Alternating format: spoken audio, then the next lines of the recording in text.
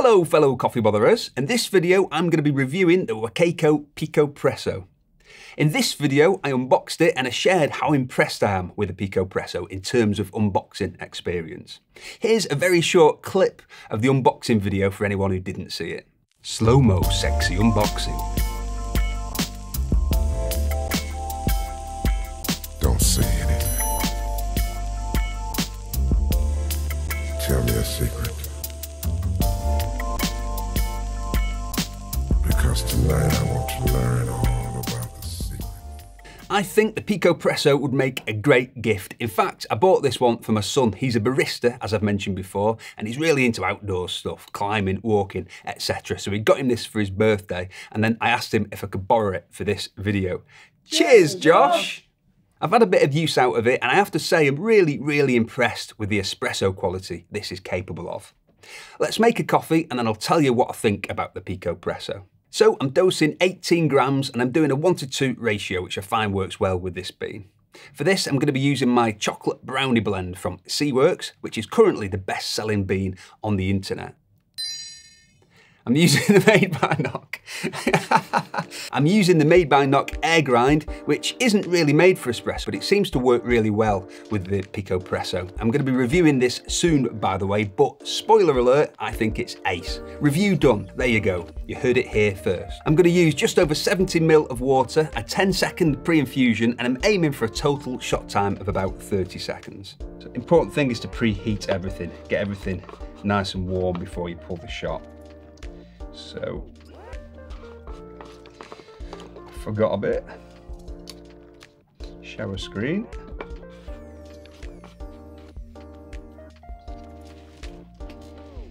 Fill it with hot water, boiling water. And the instructions will say to straight away just pump that through, but I find it doesn't quite warm it up enough. So what I would do is fill it with boiling water and leave it to warm up while you're grinding your beans.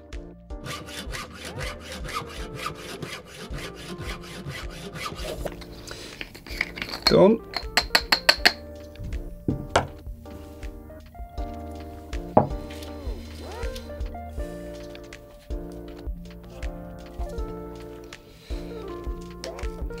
Pump some of this boiling water through to properly heat the group in the shower screen.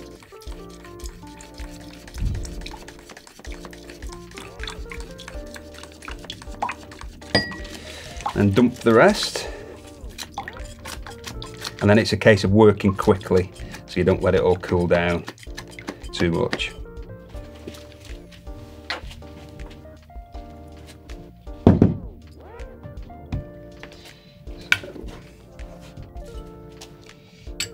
Dosing ring.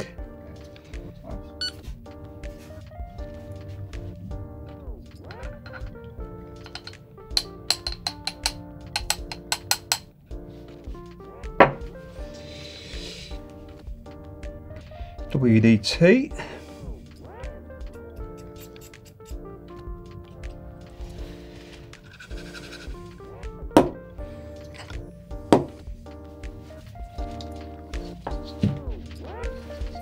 Tamp.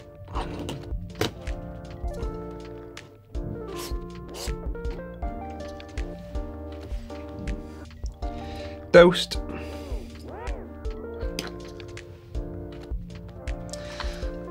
I'm going to do this naked. Oh, not me. The portafilter.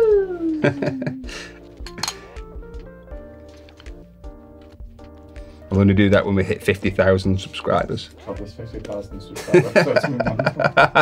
Dancing and singing and naked. Singing. So just over 70 ml of water.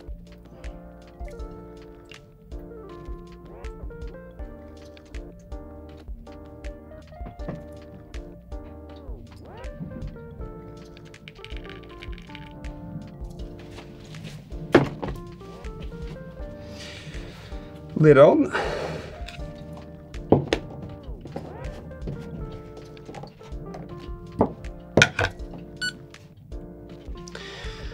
And between 8 and 10 pumps. And then pre-infusion.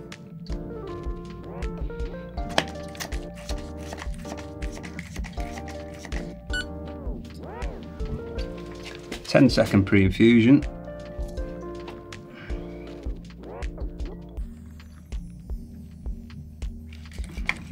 Carry on.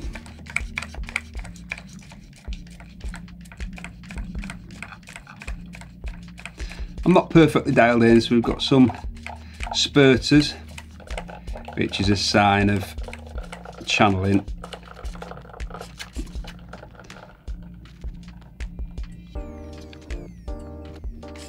Not bad.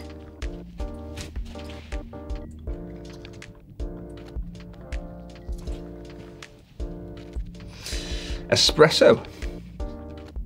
Cheers!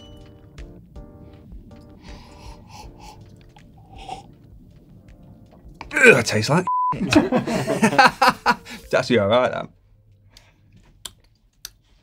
So there we go, a very nice shot of espresso. Overall, I'm really impressed with the Picopresso. If you're someone who's used to the peculiarities of using espresso makers that aren't electric, then I think you'll probably be really happy with this right off the bat. If you're not someone who's used to using espresso makers like this, just keep in mind that they do take a bit of getting used to. And for me, the main thing is getting them properly preheated and then being quick enough with your workflow so it's still warm enough when you pull the shot. The first few times I used this, I didn't get that right. I either didn't heat it up properly or I let it cool down too much. So I ended up with under-extracted, lukewarm espresso. Nobody wants that. Once you get this right though, you can make cracking espresso with this little thing. And the great thing about it, other than the great shot potential, is the way it all fits inside itself. Such a neat little package to launch in your bag. I think it's got to be up there among the most practical travel espresso makers, but also, in my opinion, the shot quality is really impressive too. As I've said, my only comment about the espresso quality is that you need to properly heat it all up.